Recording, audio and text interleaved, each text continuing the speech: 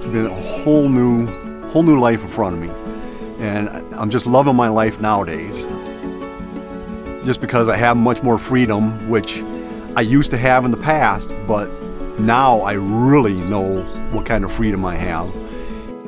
And being out here camping, it's going to be great to get back out and hike in the mountains and do all that fun stuff I used to do. So back in 2018, my brother was placed on a kidney transplant list. That's when I started to qualify to be a donor for my brother.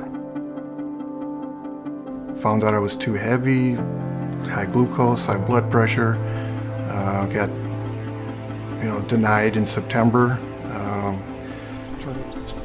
It was hard to hear that, but my concern was really for him. I mean, I wanted to make sure he was healthy. If they didn't think he was healthy, then I wouldn't want him to worry about it. I had to lose the weight in order to requalify. So I set forth on a diet, working out 6 or 7 days a week at Lifetime.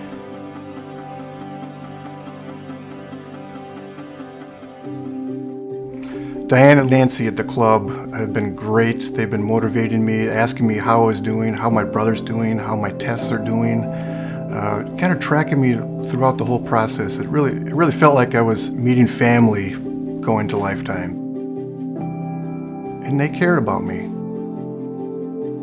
It's just fabulous what he actually went through to get healthy himself and do something for me. It's hard to put words to that.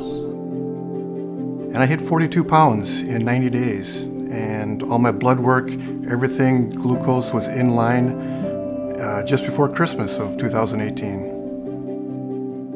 I called my wife, I called my mom, my brother, and it was very emotional for me because, I got to the point where I was able to donate, and it was, quite frankly, I sat down and cried afterwards. The goal was met, I was able to do it, and then 2 weeks later I was donating a kidney. Well, after the transplant, it was absolutely an amazing feeling. When I woke up after surgery, took that first breath in, I knew life was going to be completely different.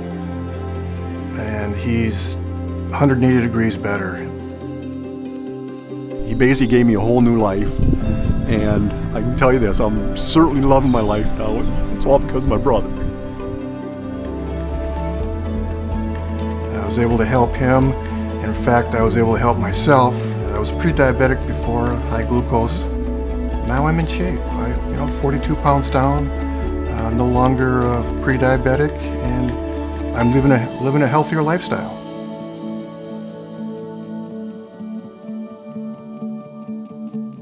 If there was a mountain to climb, I would be hiking up it and all that, and I think I can do that again now.